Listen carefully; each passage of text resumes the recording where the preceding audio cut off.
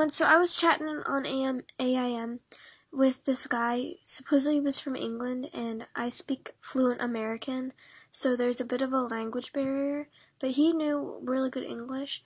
So I was talking to him about like this game I wanted, because I was hoping he'd buy it for me. He said supposedly he wanted it too, and I'm like, well, why don't you get it?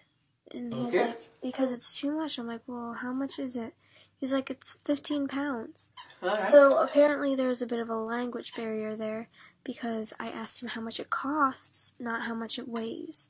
But the thing I'm wondering is, why does it weigh so much? Like, does it have to do with where England is located? Like, is it because it's like, I don't even know. Because like, maybe it's like really close to Jupiter. So like, if you know the solar system, America is like in the middle, and England is like it's the closest to the sun, I think.